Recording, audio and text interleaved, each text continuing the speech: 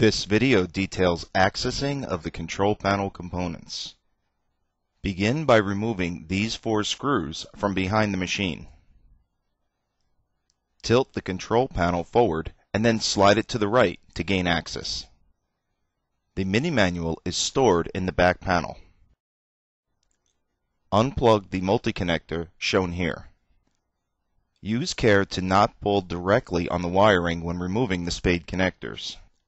Use long nose pliers to gently compress the locking spade connector tab and then disconnect each one.